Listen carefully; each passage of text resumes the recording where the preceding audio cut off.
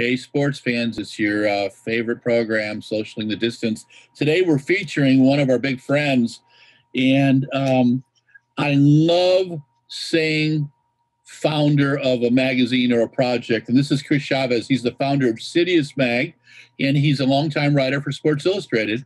And I miss seeing you, man, because, we see each other at events, and that's where we catch up on all the gossip and stuff like that. I know, right? It's been a while. I'm glad we get to catch up over Zoom. This would be the time of the year where we're meeting up at track meets practically every single weekend. So, I'm hoping we're moving towards a time period where we can get back to that a little bit. Things seem to be improving. The vaccine rollout is happening, and so I'm optimistic for sure. Cool. You did something really cool. I totally respect you for doing the magazine. And I'm going to send you an E.E. Cummings poem that I send to anybody who starts a magazine. It's really cool. It gets banned in schools and stuff, but you're going to get it via your email. So it's just called Let's Start a Magazine. And you did the Texas qualifier, and I watched it. I watched it twice, just so you know. I really, really liked it. I love the shots. I love your fun commentary. It wasn't over geek, and people could get it, right? And you gave a lot of athletes, some street cred, which is really important right now. Tell me how you put that event together. Yeah, so I got, a message from the Trials of Miles race directors. They're, these two guys, Cooper Knowlton and Dave Alfano, who really honestly came on the scene about a year ago with just kind of this pivot to virtual racing. And the two guys hold full-time jobs outside of the running world. And they just decided to start something a little bit different as everyone is trying to adjust to things. And so it seemed to be a little bit of a hit. They partnered with Tracksmith on a couple different things and worked with some other brands. And so, that was the peak of when virtual racing was really taking off. And then in the fall, they decided to host two smaller track meets, one in New York City and one in Jersey City. I actually got a chance to run at the Jersey City one and do a little bit of commentating there. And it was really cool. It was involving a lot of the New York City community runners and a handful of professional runners. And so the idea for them was to stage another one of these track meets across the country. And so they happened to get the permits to, this school out in Austin, Texas. And, we were able to follow all the, USATF guidelines for hosting a meet nowadays. And the thing was, it was just sort of like the professionals are kind of so starved for these race opportunities right now because there aren't. So Chris, you were starting to talk about how the word got out about the Austin meet. I had heard some things about it, saw it on the Twitter universe, and then it just started to pick up. Yeah. So tell us how that developed. Yeah. Among the athletes, everyone chit-chats. And so over time, I feel like word started to get around about this meet in Austin, Texas. And so it was supposed to be just like a one-day thing, again, with, a handful of elites and maybe mostly geared towards the community and sub-elites. But with athletes just so starved for race opportunities, everyone was just signing up. And the fields, honestly, for a while. So I was saying athletes talk. And so over time, this really started to take off. For a while, I'll be honest, it felt like we were having a Diamond League caliber meet fall on our lap because it was these high profile athletes signing up for this race opportunity. Yeah. So it was exciting. And then I was tasked with sort of helping quarterback what the live stream is going to look like. We wanted to hire a really professional crew to handle it. Up until this point, I think anything that was streamed on Citius Mag was just, from an iPhone or on Instagram Live. So this was going to be a full-scale operation. And so given sort of the chemistry that Kyle and I have had over the last couple of years as friends, and also we did a podcast together recently that was a hit.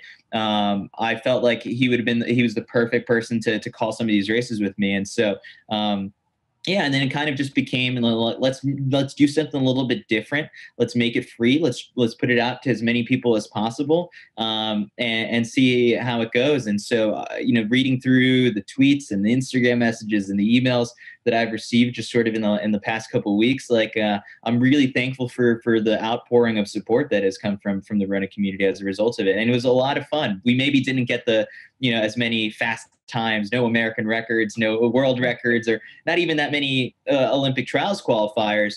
But I think we really, provided fans, some really pure racing and what track and field, can be when you're just rooting for, whoever it is gets to the finish line first.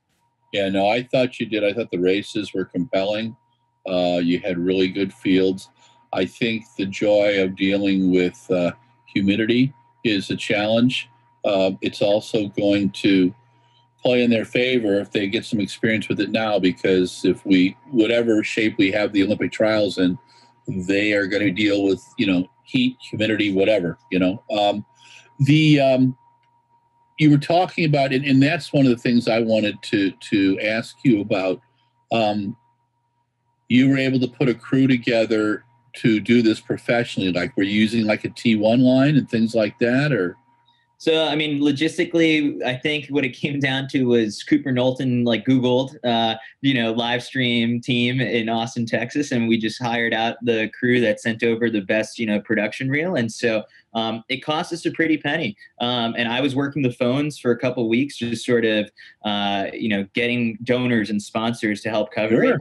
And so, because that was, I think, the biggest expense of the whole thing. You could put on the race, we had the permits and all that kind of stuff, and we made some, they covered some of the money off of race entries, but really, we were looking at a steep bill to pull off that level of production. And, we're going to do it again in a couple of weeks in Kansas City. And so I find myself in the same process again, as reaching out to a bunch of people to see who can step up and who can help. But really, I think what it was like, it had a lot of, a grassroots feel, by the people for the people in a way, because I did an ad read for Pat Price Mortgage, which was hilarious to some people, but it was fun. And it was really people who, love the sport stepping up and saying, we want to create these opportunities and we want to present it not just for the athletes, but also for the fans. And so, it's definitely not the most stable business model for sure. And I don't necessarily believe that this is the future and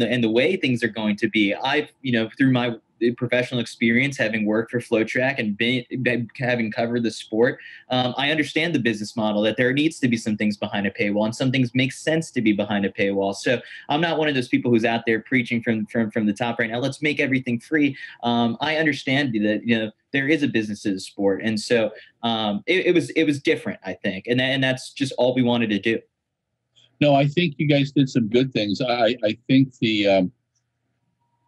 when I started doing magazines, I did all my magazines for free because I was trying to, I did a coaching magazine and I got the support from advertising, and that's what we did building our websites too.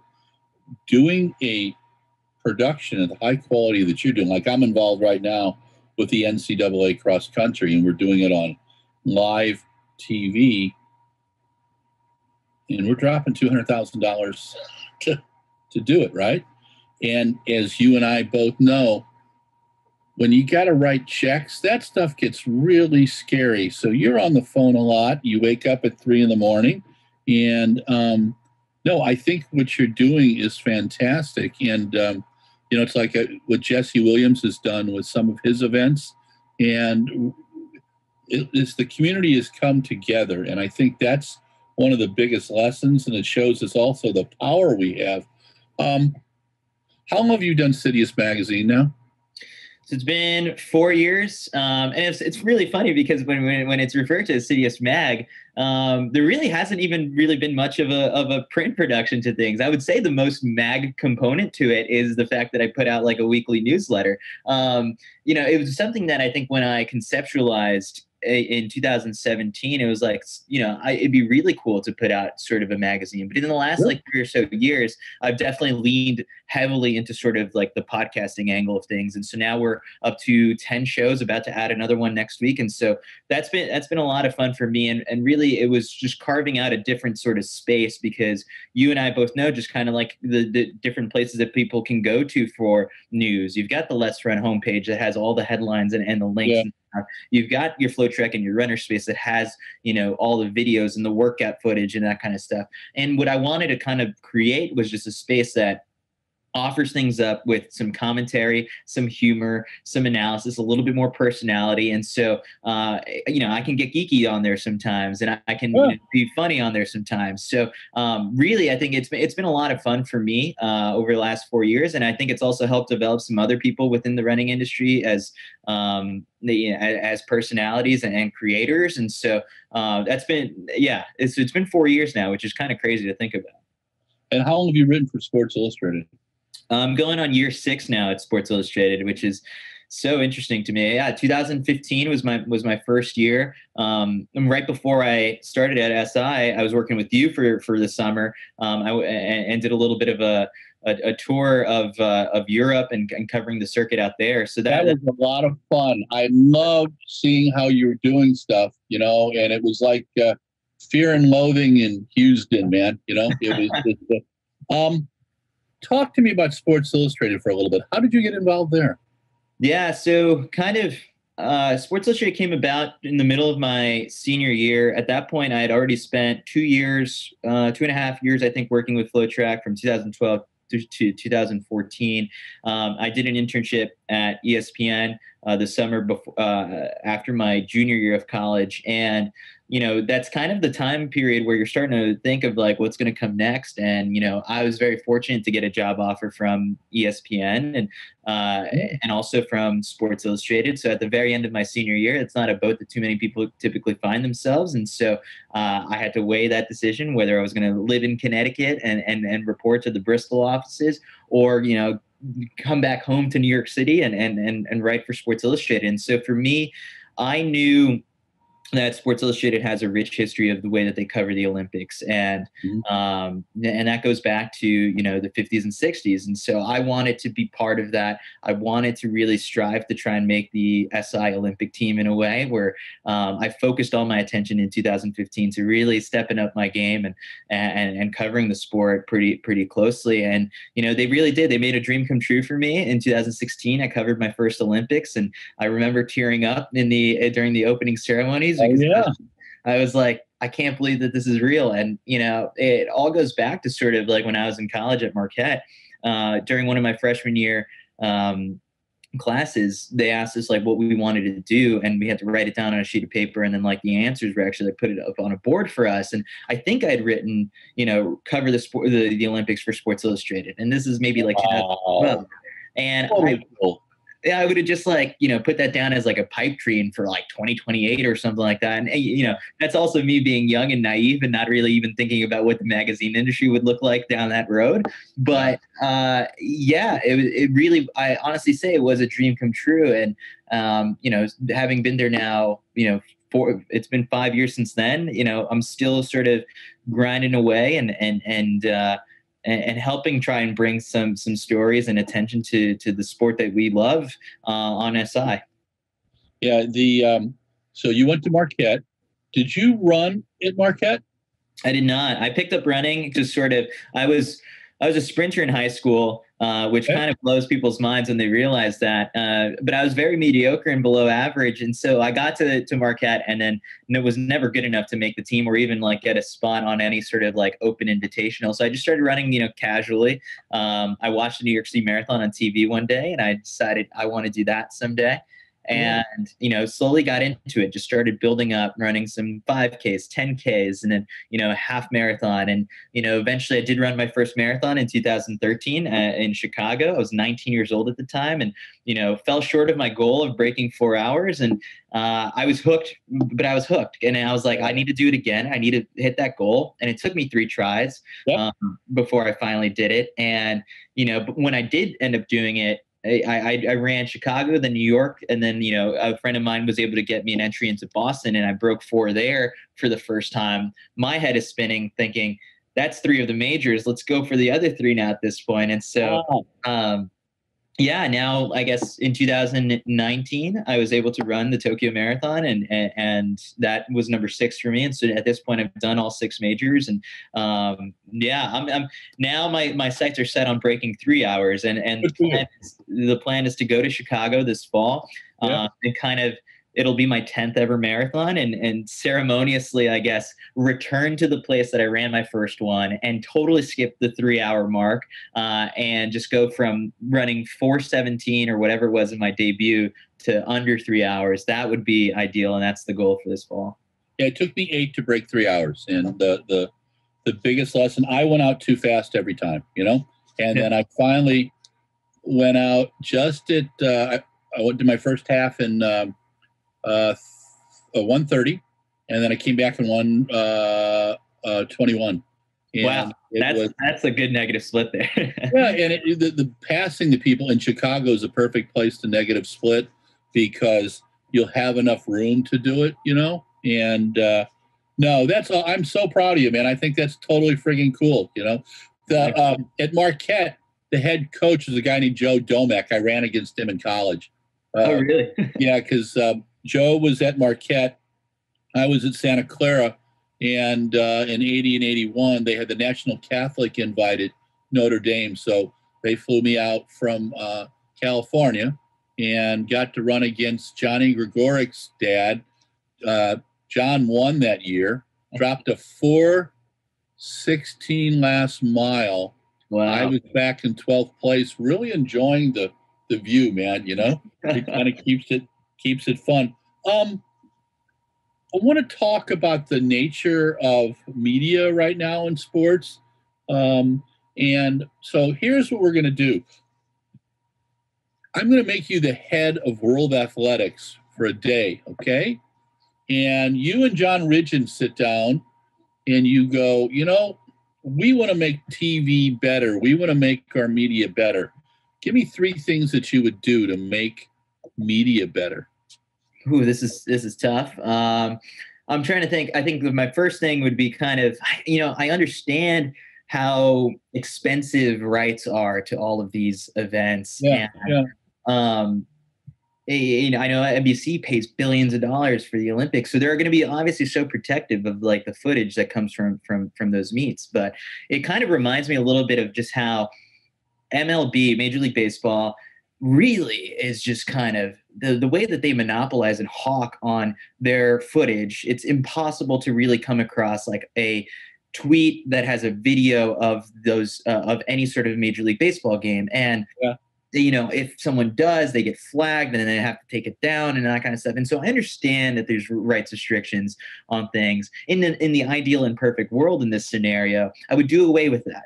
And sort of, because I feel like that is just such a, the more people that are able to sort of share in the sport, then the more eyeballs it gets. And so that's kind of one thing that, you know, we did with the Texas qualifier meet, was just sort of, it was on YouTube, and we told everyone who was sort of in attendance there that you can do whatever it is you want with the footage. Like, you can film parts of the races, you can toss it up on your YouTube feed, you know, you can take some of the broadcasts and put it up on your sort of channels, tweet them out, post them on Instagram.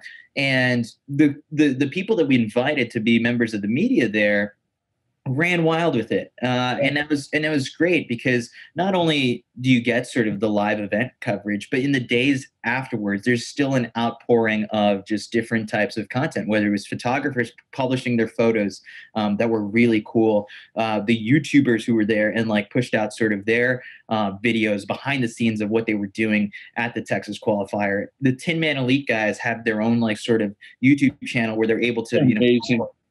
It's all really cool stuff that, you know, yes, you'll remember the experience from that meet, from watching it, but now all of a sudden you got extra stuff to, you know, in the days leading up to continue riding that high.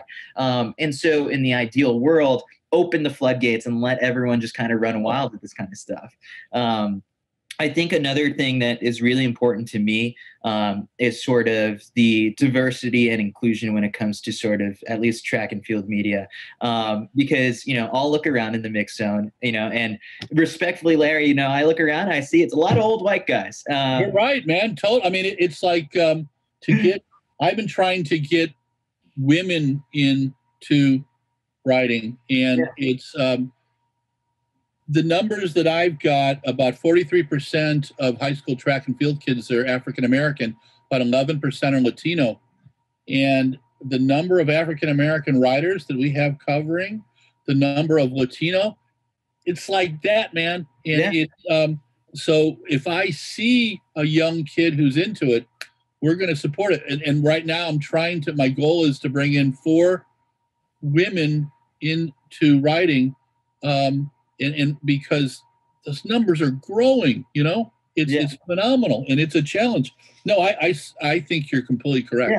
I mean, I respect, the work you do, the work I see from other people sort of in the mix zone as well. But it's just sort of like for me to look around, not even the race component to it as well. I mean, it's just the average age in there is also a little bit higher. And so, I would love to see younger people in the mix zone with me and people of color. I love the fact that we have Otto Bolden and Sonia Richards-Ross in the booth analyzing the sprints. But, one big thing I think is like we're missing, a sprints reporter and writer of color who can really own that sort of space. And so, there's still a little bit of planning in the works, but I'm working with a group of people right now to hopefully sort of launch a program or, a mentorship deal where we're able to pair some young professionals and content creators with some professional people who will offer sort of that guidance. And so it's something that I'm really sort of passionate about, and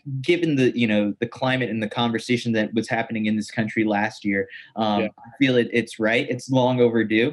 But that's something that I'm super excited about. So it would be definitely finding sort of those, I'm a writer and a journalist first and foremost. But even just the word, journalist feels a little bit outdated with just some of the work that some of these people are doing. When I look at sort of the photographers who are great storytellers and the YouTubers and that kind of stuff, everyone is using these different mediums and platforms where, it's journalism, but in a new age form. And so totally respect that. Yeah. So I would love to sort of find a way, if I had the powers that be in this scenario, to really boost and amplify and promote and motivate sort of that younger generation, because, we're looking around right now and we see every single sport is trying to figure out how do we appeal to Gen Z. Everyone's cutting the cord on sort of their subscriptions to cable, and it's getting very hyper focused on what people like. And so how do we sort of get that attention of the kid on TikTok to get into to be a track fan and that kind of stuff? So, I've got a lot of ideas sort of swirling, and I'm 27 years old. So it's not like I'm I'm an old guy shaking my fist. It's sort of like the way that the media landscape is going. I actually want to continue to grow along with it and bring some more people along for the ride. Well, I'll challenge you to this, that I will give you the time that you need to do that. And I think you and I should do a Zoom thing, and we should offer it to kids, offer it to schools, where we talk about media. I'll talk about the old guy crap. You talk about the new stuff, because I think the interaction would be fun. And, I just interviewed Lewis Johnson. Absolutely worship the guy, and it's you're right. There's, when I got involved in it, I was 26, and my son was a year old, and we had $5,000 saved. And to get my first magazine, I was $1 million in debt before I was 30, and then paid it off. And the beauty is, and that was terrifying every day to wake up and know how much that you owed that kind of money. I was able to pay it off, because built the business. But the beauty of the digital and the beauty of doing print occasionally and things like that, those options are all there. I wanted to tell you something, give you a little pat on the back about the Texas meet too. So Kevin Morris is one of the guys that I work with, photographer. I got photos from him Friday night. I put up 24 photos, 51,000 retweets. I put up on Saturday another 71,000 retweets. We're going to put them all up again in a couple days. And then people absolutely love it, and I keep it short and sweet. And then what I do is I do the little stories on Instagram, where you can tell a little bit more. I haven't figured out TikTok yet, so I'm letting people. Me neither. Really. Yeah, but I mean, we use Twitter. Facebook gets the old folks, but it seems like Twitter and Instagram are the places where our community is, regardless of age. But the numbers skew, like you said, 72% of my readership is 14 to 35. Yeah. When I look at the numbers of the people who watched the Texas qualifier on YouTube, for one, it was 117,000 people over the course of the 2 days, which is just like, to think about it, yeah. That's a good chunk of people. It was worldwide. It was funny to read the comments afterwards and seeing people like tuning in from Argentina and Chile, and then someone out like in the Netherlands. And so that was really cool. And the key part, I think, was definitely just sort of looking at the age range. It was people tuned in from 57, I think 59% of the audience was between the ages of 18 and 34. And that is a key audience for the sport, I think. Yep. I feel like there's a lot of brands and publications and media outlets that really want to hone in on that sort of population right there. And it felt good to just have, the attention of that many sort of people in that demographic for 3+ hours on a Friday and Saturday night. So that is, I believe, sort of a little bit of some powerful real estate that going forward, yes, this was, I think, a very important sort of opportunity for not only Citius Mag to sort of prove that we can put on a track meet like this, and Kyle and I just sort of behind the mic that it was going to be a good product to watch. The Trials of Miles guys proved that they can host a professional track meet. And so I think those two things blending together and this serving as sort of just our card to show now. I feel like the Trials of Miles guys lost money on this meet. And it was kind of expected. But I think that going forward, it'll ultimately be worth it, because this second time around and this third time around, and the meet that we're having in Kansas City on May 1st and the meet that we're having in New York on May 21st, there's going to be bigger sponsors, I think, that probably step up, because they'll acknowledge it's sort of like, wow, that many people tuned in to watch track on a Friday or Saturday night. Let's get involved, because, I didn't realize that many eyeballs are going to be on it. So I think, this second and third time around, it'll be a little bit different. Yeah. In talking to the advertising community right now, because I'm doing it a lot, they want everybody to be 14 to 25, and then they want a lot of women too. And so what's interesting is that how many women are really embracing it. And that age group, your age group is totally into it. What was the biggest lesson? So I'm going to throw some stuff around right now, because the brain is just kind of going, and I love hearing you talk. What was the biggest lesson you learned from FlowTrack? From FlowTrack, I think it was definitely sort of the networking that I had just over time there. Like, I'm eternally grateful for the opportunity and the fact that Ryan Fenton read like one of the email that I sent him as a high school sophomore, or as a college sophomore in 2012, offering to volunteer at these sort of meets at the very beginning, because at the time there were 20,000 followers, and like now you look at them, they've obviously like blown up. And so really he took a chance on me, and not only that, like I sacrificed every single college weekend to travel out to all these track meets, whether it was Peyton Jordan or if it was Florida relays. That was my college experience. I wasn't, hitting the bars in Milwaukee as much as I love to. So it was, I made that sacrifice, and, on those weekends, I'd speak to the athletes and coaches, and then eventually got the chance to go out to Europe and do my first sort of summer tour there in 2013, and really deepen sort of those connections with athletes, coaches, and agents as well. And those relationships have really been proven to be super valuable to me now, 9 years later, practically. What's the biggest lesson that you've learned from Sports Illustrated? Yeah, it's a little eye-opening to see just sort of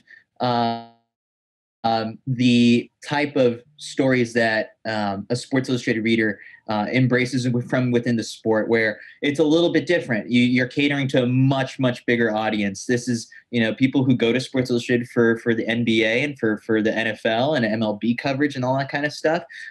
They're hearing about these athletes for the very first time. So you kind of do have to educate them in the process of telling a really good story. And so that's always kind of very interesting for me, to sort of the process of pitching what makes for a good Sports Illustrated story that will appeal to the masses. Because if it was for me, I'd be writing a profile on every runner that I find sort of interesting.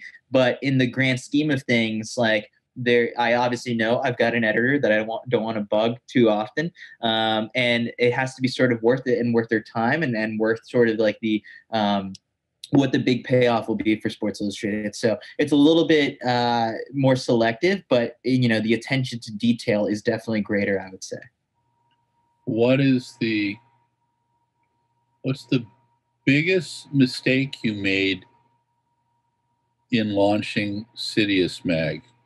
I think I sacrificed way too much sleep. It's just a matter of like, I have some goals for myself athletically as well. And this thing takes up so much of my time, where, my duties first and foremost are always to Sports Illustrated.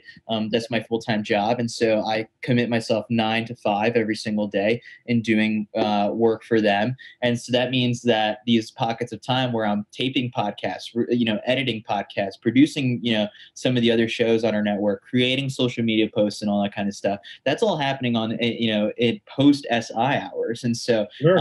And there's only so many hours in the day. I still need to sneak in a run somewhere in there so that I can, continue to, train and chase my sort of goals. And so by the time 10 or 11 o'clock hits and I'm still, behind my laptop, I start to think, if I didn't add on this extra work to myself, I could be getting some extra sleep. I could be, I could have finally broken 5 minutes for the mile. But, I think it's totally worth it, because people seem to be enjoying, the content that we produce. If it was all of a sudden that, 100 people were listening to my podcast, I would maybe be much quicker to pull the plug. But the fact that it's, tens of thousands every single week, then yeah, I'm in, and I'm going to continue doing this, and it's not going to stop anytime soon. What's the thing you love the most about Citius Mag? I think it's the connection that, I've established sort of with, just the people who consume just sort of the articles, the newsletters, the podcasts, because, I always just kind of go back to the thought that with Sports Illustrated, I write these stories and it's very easy to sort of scroll past my name, my byline. But with Citius, I've been able to develop a little bit more personality behind me. People hear my voice. They get my sense of humor a little bit more when it comes off on a podcast. And, there's a little bit more personality to it. I think people are a little bit more invested in me and some of the other people who have, helped built up along the way. Dana Giordano, who's now pushing her own podcast, and people are following her journey to the Olympic trials. David Melly, who's a friend of mine, and has these sort of off the wall funny conversations on his podcast, and Scott Fauble becoming a movie buff, like all that kind of stuff, has come as a result of this. And so it's that extra layer that's added sort of beyond the sport. And so I find it really funny, the fact that people are invested in me trying to break 5 minutes for the mile, because in the grand scheme of things, I'm a very below average sort of runner. But it's fun to bring people along in the process. And so, I think it holds true to sort of the values that we set forth at the very beginning of the site, which was, create something by runners for runners. And then at the same time, it's someone wrote to us once in an email, is like, you guys, or really match up sort of with the principles set forth in like Once a Runner, where it's like, this is the type of stuff that people love, who are still giving the sport an honest, shot. And so that's kind of what I always come back to, thinking about, who is it that we're catering to, and how do we keep everyone engaged? And so that makes it so really meaningful to me to be a part of it, be able to go to like a race or a marathon expo, and someone, just says, hey, thanks for getting me through my long run by listening to your podcast. I like that. And it's a lot of fun. Yeah. All right, so I'm going to give you 5 athletes' names. You're allowed 3 words to describe them, okay? Usain Bolt. The best, I would say. Yeah. Okay. Elliot Kipchoge. Oh, the greatest then. Shelby Houlihan. Super fast. Scott Foible.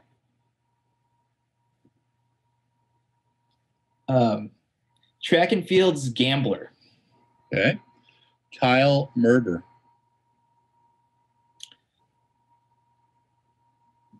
Tony Romo attracts Tony Romo. Okay. Sandy Morris. Pushing new heights. Okay. What's your favorite event to go to? Favorite event to go to? Trying to think. I've been to the Monaco Diamond League and I did the whole experience. Yeah, totally cool. Monte Carlo, and that's tough to beat. That is really tough to beat. The Olympic trials is a 10-day sort of marathon, even for the people in the press, because it's a day in, day out grind, and so I love the trials. I've only gone to one, but yeah, I would put the trials up there, and I'm it's still up in the air what the summers is going to look like, but no matter what it is, I'm looking forward to making the most of it. Cool. Your final thought. I'm going to ask you a question. What did you love about your Olympic experience? I really loved the opportunity to get out to seeing sports that I'd never seen before. I think because I was there for Sports Illustrated, I got there, a couple days before the opening ceremonies and stayed, a day or two after. Track and field didn't start until the second half. And so the first half of it, I was just kind of a general assignment reporter. They would tell me if I had any ideas, go and execute them, or if they needed someone to go to an event, then they'd send me. I covered gymnastics for 2 days. My first ever story for the Olympics was table tennis, which is kind of crazy to think about because it's like I never saw it in person. I think the story I wrote was about the fact that one of the people competing was the first U.S. Olympian born in the year 2000. And that made me feel so old. And I had kind of a little bit of a quirky story behind it and went and did it. And, I got out to see tennis and volleyball. And so it was really cool. I told myself, I think, sacrifice the sleep. Like, once again, I'm really bad at sleep. Sacrifice the sleep to go and see things that you'd never seen before or rarely get the chance to. And so that was great. And so, yeah, it's unfortunate that this time around, according to like the IOC playbook, there isn't going to be that freedom to bounce around from. That's a 7. This would have been my 10th, and so I'm still trying to figure it out. Chris Chavez, this has been, you survived 40 minutes with me, buddy, and we could talk another 2 hours. Sure. But I wanted to thank you for all you're doing for the sport. I really thought what you did, you guys did a game changer in Texas, and you should be very proud of yourself. And so ends Socialing the Distance today. This is Larry Eder with RunBlogRun. We featured Chris Chavez, who is a writer for Sports Illustrated, my favorite magazine, and he is also the founder of Citius Mag. And he just helped put on an incredible event in Texas. Chris, thank you very much. Get some sleep. I hope to see you soon at something. And maybe that there's an Adidas event in May. I don't know if you'll go up to Boston for that, but we'll see if we can see each other somewhere and talk, share a coffee or something. Okay? Thanks so much for having me, Larry. Thank you. Thank you very much.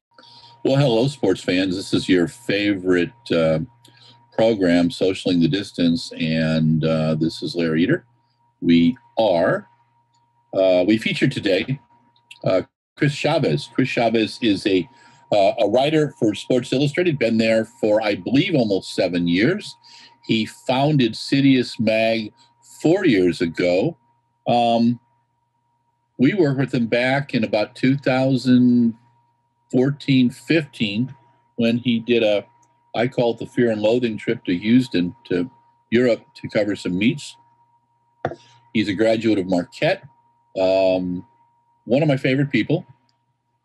Staunchly believes in sports journalism and the need for it, and did his first Olympics in 2016 in Rio. And his first piece was about table tennis, which is pretty cool. At the end of the day, Chris Chavez is a very fine writer and a very fine journalist. And a very fine writer and a very fine journalist can write just about anything. The key is, can they take what they've learned and reveal it to you? That's what the greats have done. That's what Tim Layden, that's what Kenny Moore, some of my favorites have done. And Chris Chavez does that. But what I really admire about him right now is his involvement with the Texas qualifier, the Miles of Trials. It was a wonderful event. 117,000 people saw the streaming over 2 days. That's kicking butt, okay? And, our photos and stuff like that, it was about 71,000 one day and 52,000 another day. So, but it's the quality of the event they put together. And we don't have to have world records every time. We need competition, and that's what athletes need right now. And Chris gets that. He's also looking to give opportunities to writers of color, also women writers as well, and to give a little more diverse view of the sport. Many of the writers are old white guys like me, and while I don't consider myself old, I am compared to a 27-year-old, a 24-year-old, or a 14-year-old. And what Chris is challenging us to do is to educate another generation or two. And that sounds very, very cool. But at the end of the day, Chris is full of enthusiasm, maybe not as much sleep as he needs. But besides that, he's doing pretty darn well. And he was a lot of fun today. And I encourage you to listen to him. There's a lot of things to learn about. This is Larry Eder with RunBlogRun. This is Socialing the Distance. Today we featured Chris Chavez, Sports Illustrated writer, founder of Citius Mag, and champion of the Texas qualifier. If you like RunBlogRun, like us on Facebook, Twitter, and Instagram. If you love us, subscribe on the YouTube. And thanks to Mike Deering for putting up with me again. He should get extra pay for it. And I'll try to remember that someday when I, pull out my nickels and stuff like that. But thank you, Mikey. All right. Have a great day.